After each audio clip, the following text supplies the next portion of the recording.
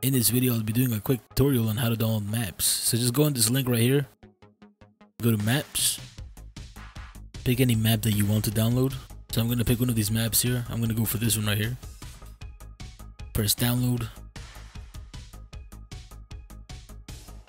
And then I'm going to go to Steam library, right click here, manage, browse local files, go to content, levels, and then you just want to drag this file right here to the levels, wait for that to go in, and then just launch the game. Press free roam, then you should see the map here.